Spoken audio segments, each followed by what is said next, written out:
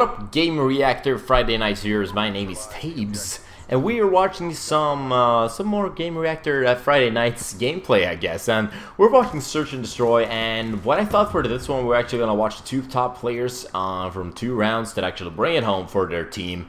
We're starting off with Jenny, who's using the AA-94, picks up 1 kill right there with the AA-94. Gets a UAV, which is very important when playing Search and Destroy.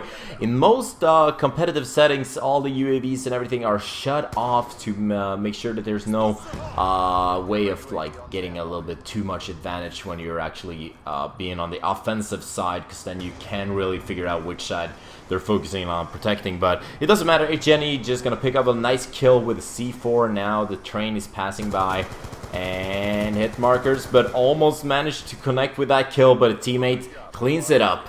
And we're gonna switch over to Arland, who also has a couple of amazing moves in his round with the M8A1, which is a very popular gun.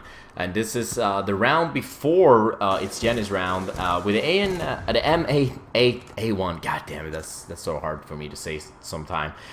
Burst weapon with the red dot sight, cocking a nade, making sure that if the enemies are rushing a little bit too hard, that they don't make it through the red here, which is that little hallway that it's called.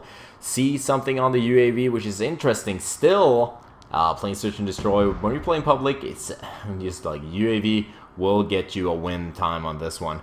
Sees a couple dots on the map moving up to the catwalk. Can he connect with a kill here? That's 1 kill. There's only 1 other player left on the enemy team, and his teammates are just swarming it all over the place. And that's actually Arlen connecting with that kill that it's Jenny weakened in the first one. So that's the first round. I'll see you in the next one, dudes. Don't forget to sign up on Gamereactor Friday Night so you want to compete by yourself.